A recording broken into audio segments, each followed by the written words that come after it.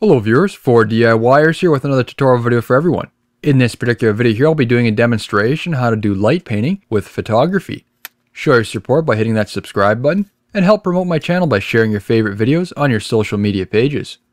Now I realize this is something a little different than compared to what I normally do. I've had quite a few people in the past asking me how I produced a photo of a friend's BMW with E30 written above the roof over on my Redline Works Facebook page.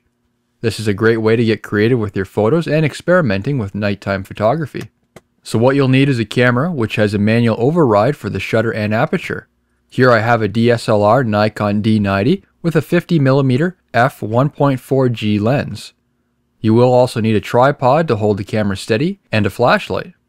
For this I have a small LED flashlight which has a switch that can be used as a momentary or on and off. The momentary switch allows me to control the light easier for finer detail, and I can keep my movements steadier. This will depend on personal preference. You can also use the light of your phone if you wish. This needs to be done at night or when it's getting darker. For this I'm using a parking lot as an example. I do have a mild zoom on my camera due to the camera body and lens setup. Next, the camera is set to manual mode. The camera flash is off. You can also set the white balance if you wish or use an automatic setting. You may have to play around with the settings on your camera to get the right shutter speed, aperture, and ISO. For ISO, mine is set on automatic but has a max limit of 400, which can be done through the settings. A low ISO is intended for higher light situations and will maintain a clearer image. A higher ISO, on the other hand, is great for low light situations, keeping a fast shutter speed, but it will create a grainy image. Aperture is the opening of a lens, which affects how much light is let in. A lower aperture setting will increase the depth of field and allows more light to enter the lens, so you can increase the shutter speed. A higher aperture allows more objects in the frame to come in focus, but decreases the amount of light in the image, therefore you will need a higher shutter speed. For shutter speed, this controls the amount of light in the image, and this is the most important aspect for light painting. So for the setup, I want a longer shutter speed which allows me to paint a design with my flashlight. As an example, I'll be making a wavy design. Shutter speed is set to 4 seconds, aperture, also known as the f-stop, is set to 10, ISO is max at 400, and there is also a 5-second timer, so when the shutter button is pressed, the photo will be taken 5 seconds after. In those 5 seconds, your hand will be away from the camera, so there will be no vibrations causing a distorted image. The timer can also be used and extended if you are working by yourself, so you have enough time to get into position. For this I have an assistant. Our wireless controller can also be used if you have that option.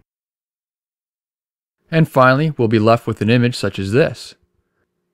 If you find the flashlight is too bright, use older batteries which have depleted voltage or wrap a tissue over the lens of the flashlight.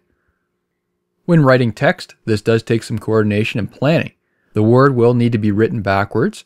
You'll need to remember where you start and finish letters, and try not to go over the same area twice, as this can create lighter segments. For this image, shutter speed is 15, aperture is 16, and ISO is 400. Think of this as a marker on paper. Going over an area multiple times will increase the ink in the particular area, either making the line wider or darker depending on the color. The longer the word, the more time you'll need. Therefore, the shutter time needs to be increased, and the aperture will need to be adjusted accordingly. Next, using the car's lights for painting. For this, I have maxed out the shutter speed for 15 seconds, aperture is set to 16, and ISO remains at 400. For vehicle lights, they may be brighter than your flashlight, or illuminate the display more, depending on the style, so the aperture will need to be adjusted accordingly.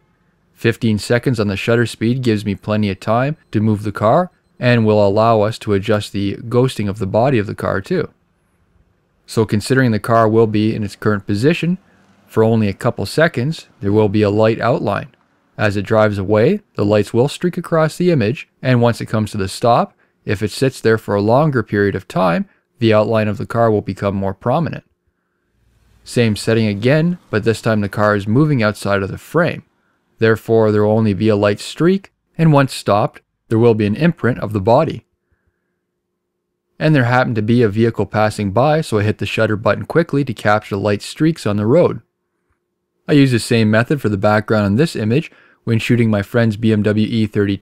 This was done when a bus was passing by. If you don't have a flashlight, you can also use the screen of your phone. With a flashlight, you may even need to have a colored overlay, such as tissue paper.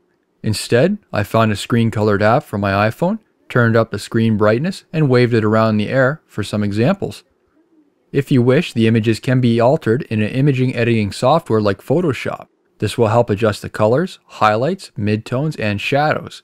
Overlays can also be done in multiple images for different effects. Do you have a tip for light painting? Be sure to share your tips in the comments below. New videos are being uploaded every week to my channel, so subscribe to this YouTube channel by clicking on the button below the video. This concludes the rest of my video. Don't forget to give me a thumbs up, and thank you for watching.